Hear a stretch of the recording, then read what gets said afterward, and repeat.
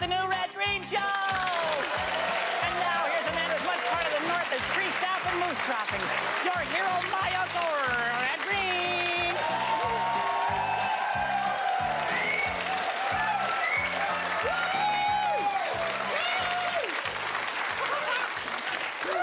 Thank you very much. Appreciate it. Well, my wife dragged me out to the Possum Lake Little Theater last night. They were doing Camelot, which is pretty smart of them to do, you know, do a musical, because while you're sitting there thinking they can't sing, you forget they can't act either. Oh, Camelot, I love that. Camelot, I know it may sound a bit bizarre. You don't just sound bizarre, Harold, all right? But you know, while I'm sitting there, I'm thinking, you know, in a way, Possum Lodge is kind of our Camelot. And I'm thinking, wouldn't it be great to have a day where we all dress up as Knights of the Round Table and force people to become Christians and stuff like that? Oh, yeah, because, you know, they used to wear armor and stuff like that. They had, like chainmail, you know? I got a chain letter once, but that's a lot different. Just ignore him. It's not rude. It's saving his life. So stay tuned and watch a bunch of middle-aged guys recreate the Middle Ages. If ever I would leave you... Don't tease me, Harold.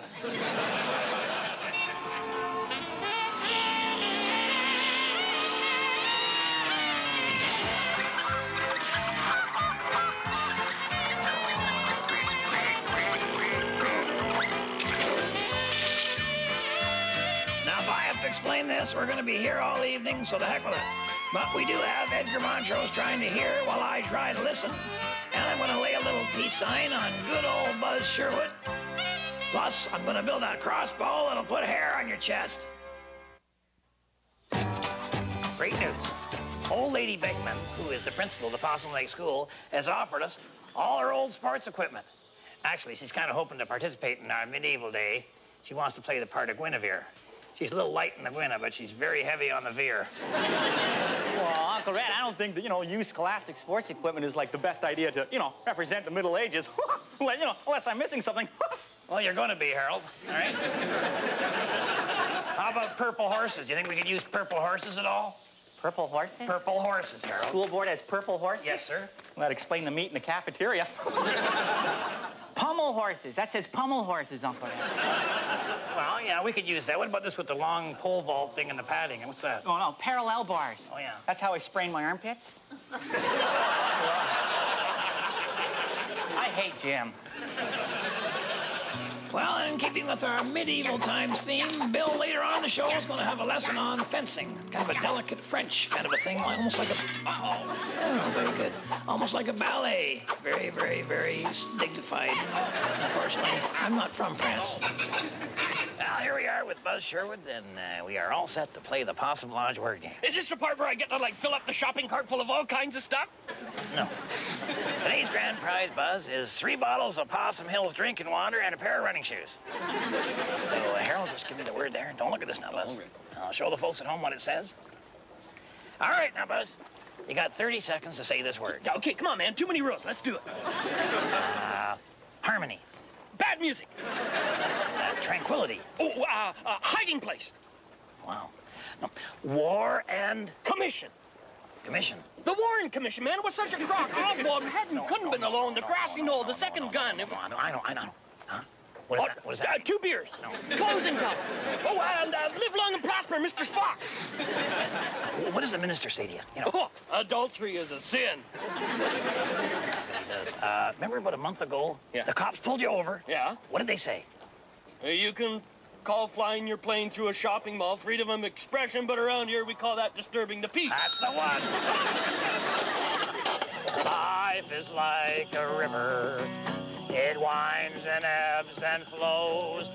It carries you along for quite a while. Then it shoots water up your nose. Life is like a river. Nothing scheduled, nothing planned.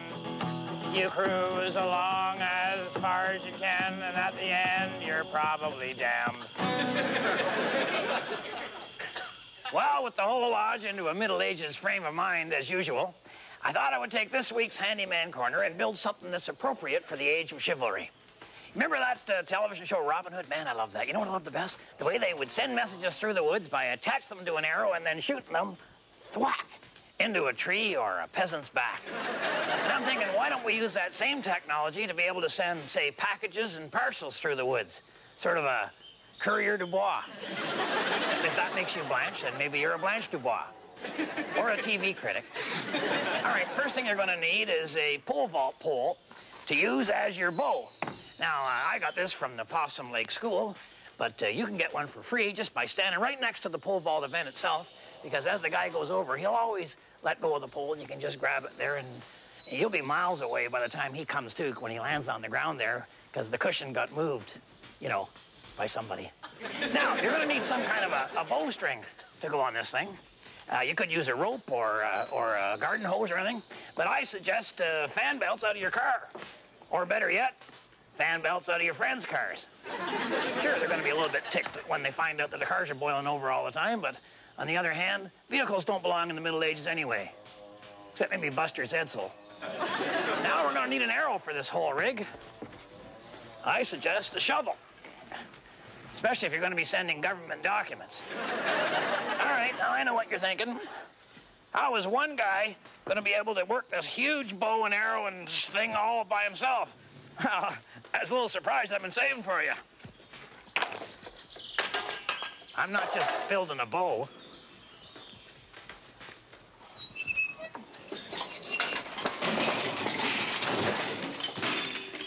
I'm building a crossbow. All right, now, with the boat trailer, you get the perfect angle for launching.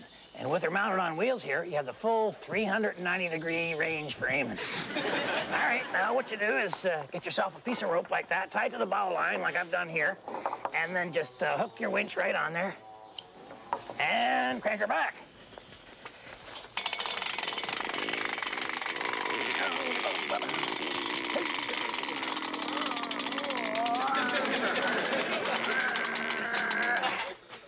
There we go.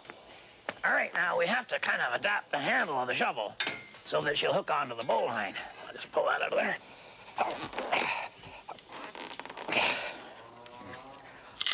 No, I know. There we go. Now we got to attach something to the shovel to carry the parcels and what have you. Now, you could use a lunch pail. You could use a bread box. I prefer a bedpan. It's light, it's aerodynamic, and it prepares the receiver for bad news. No news is good news. All right, now, I'm just going to aim this up at Braxton's Marina there, and because I got this electronic ignition that I have to return or pay for it. All right, now, to send our package, all I have to do is cut the twine. And you know what you could do is tie a spool of thread onto the shovel there, and you can actually trace your package. So there we have it.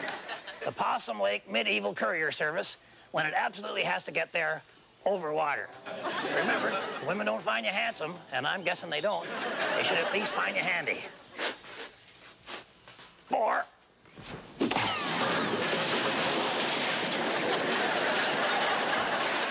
Sorry.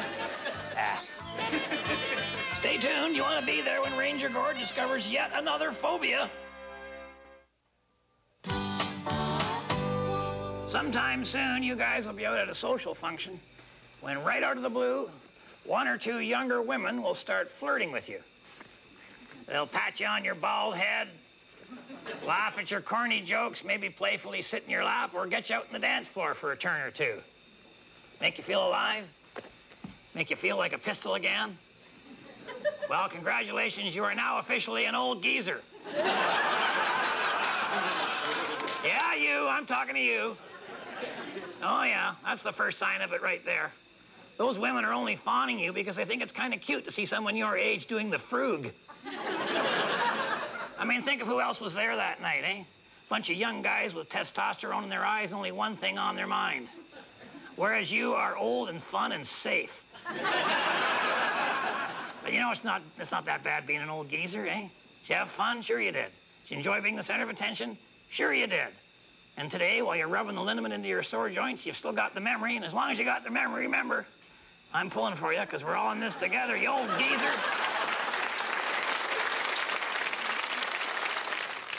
Well, on behalf of our viewers and mankind in general, what the heck are you doing here, Ranger Gore?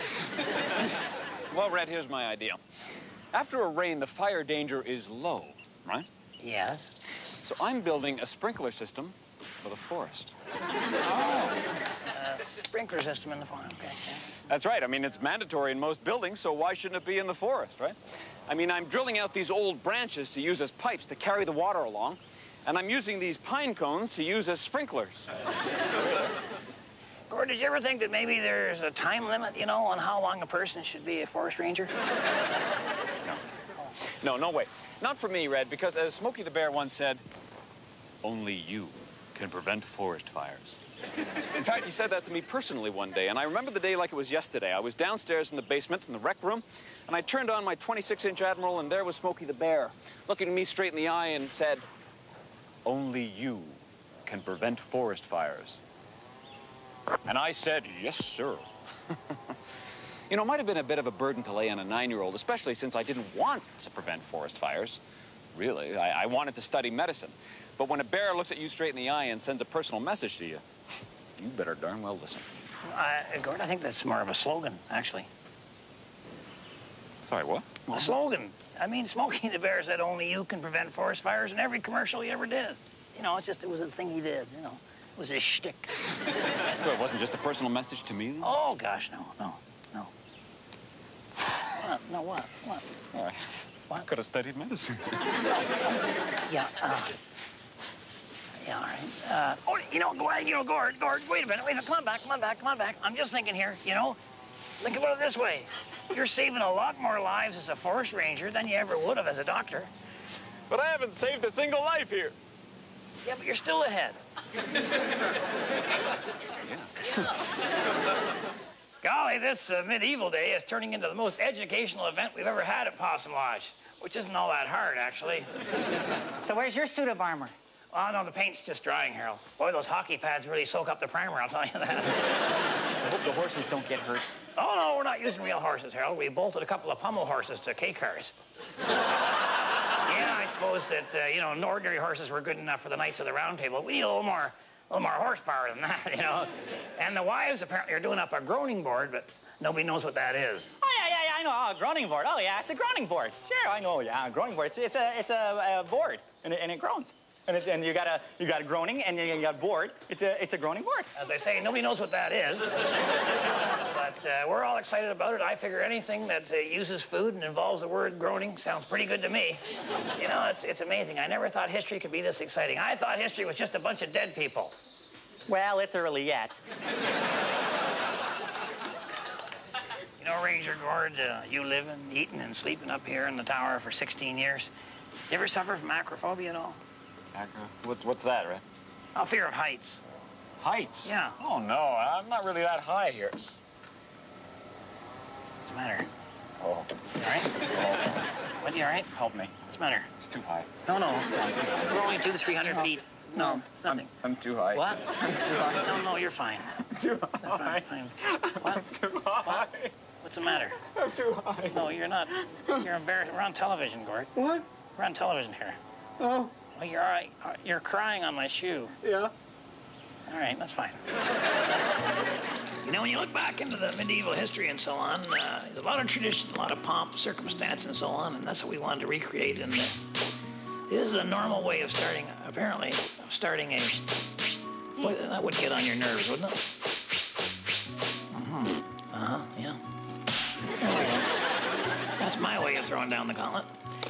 And what this does is sets up a sword fight or some sort of a duel of some kind. Now, we have the fencing stuff. We used to do a lot more fencing up at the lodge before the police crackdown.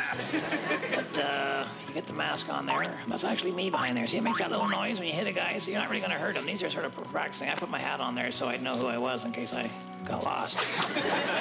And Bill's got a little weed ink here on his there, too, and a Pop's hat on. And he actually got the prescription screen on that. Didn't want to strain his eyes, I guess. Bow to your corner and do-si-do. No. Oh, for goodness sake. That is a bit frightening, isn't it? But now we get into the majesty of it all. Well, sort of. Okay, all right. So you got to really hold on to the sword with that. You know, it's a good one on Bill. Oh, it's kind of a good one on me, I guess. Oh, well. I got 3 other wheels. No, don't you worry about it, Bill. There you go. And back to the sword fight. Well, yeah. Thrust, Terry, thrust, Terry, thrust, Perry, thrust. Ouch, goodbye. There we go. Why don't you run and catch that, Bill? Look up. The van kind of got back at him. No, it's over there. Take the mask off. Where you go? It's over there. Yep. Get that sword. Chasing a sword. That's bright, isn't it? Here it comes, Bill. Grab it. Oh, you missed it. You're fine. Hey, it's just for your shoe. There's no problem there. At least now I know where Bill is. Might as well finish the fight, though. Don't want to leave a fight finished. I love the Middle Ages. Stay tuned for my upcoming horror film, Jason of the Round Table.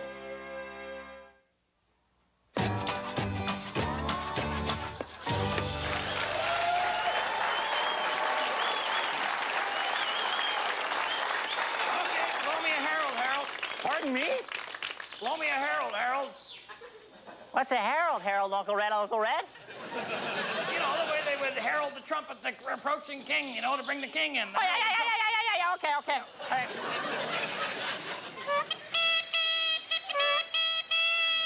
Here he comes!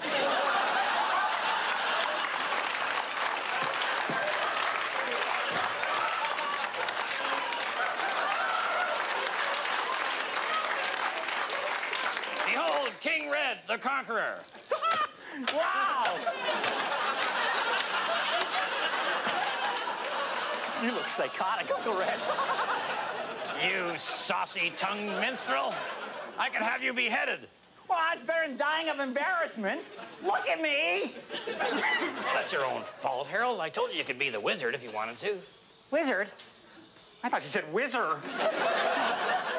Well, what's all that talk about the royal we on the throne?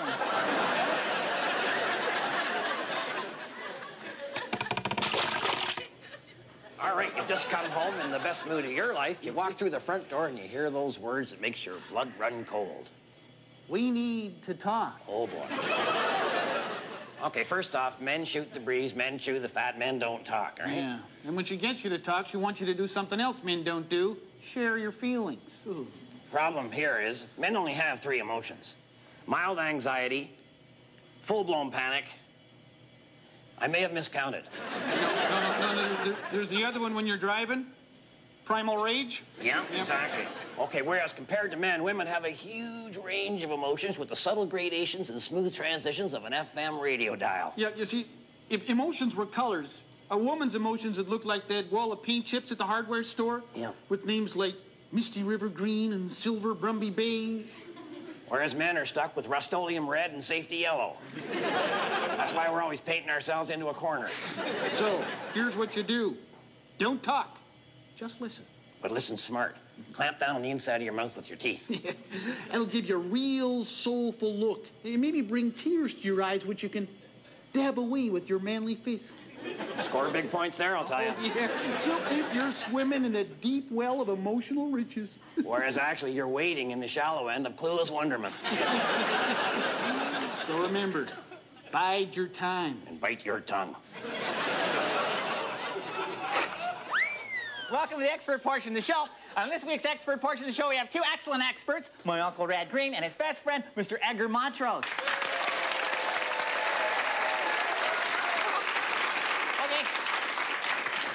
This letter goes as follows, and it's from a viewer in Madison, Wisconsin. Dear experts, I am restoring a 1963 Rambler, and about 2 a.m. last night, I went into the house for a clean bandage, and I found a note. It's from my wife, and she was saying that she was leaving me. All of her clothes were gone, and I think she took most of the furniture. Is she kidding or what? Signed, Confused. Well, thanks for writing confused rather than, showing up in person. Okay, now, the hardest thing about these situations is getting rid of the stove.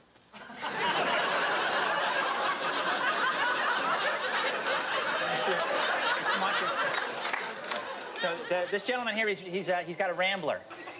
His wife is gone, Harold, and once a man starts cooking his own meals, the next thing you know, he thinks he can live without women. and that way lies madness. Now, believe me, I'm not just guessing about this. You gotta get rid of the stove. Not that easy to do, Edgar, you know. The environmentalists won't let you just throw them into the lake anymore. You know what I would do? I'd put her up on top of the van, go for a drive. Whatever happens, happens. Parts per million, that's a secret. You gotta lower the parts per million. Reduce the density. Break that baby down into tiny little pieces so it can be absorbed by the earth. Put a triple charge of number 7 dynamite in the oven drawer and kaboom!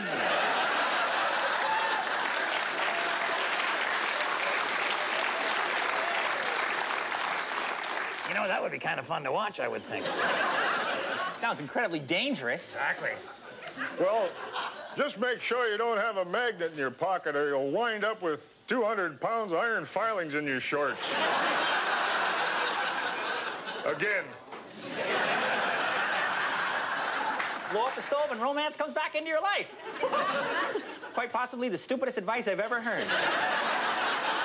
Well, of course it is, Harold. We're just killing time here. That's for sure. Anyone who's restoring a Rambler's beyond help anyway.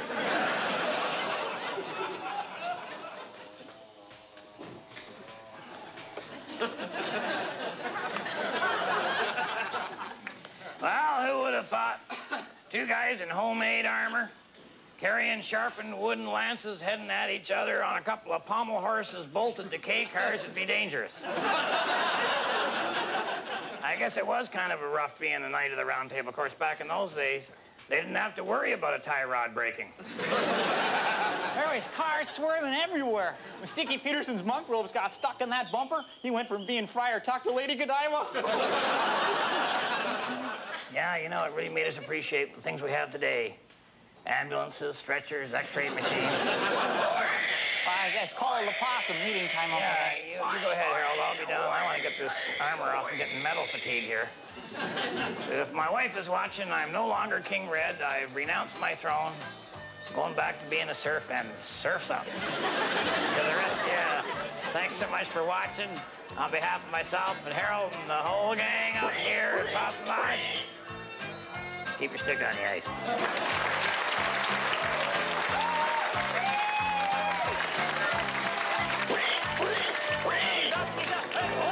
Here, hand them up.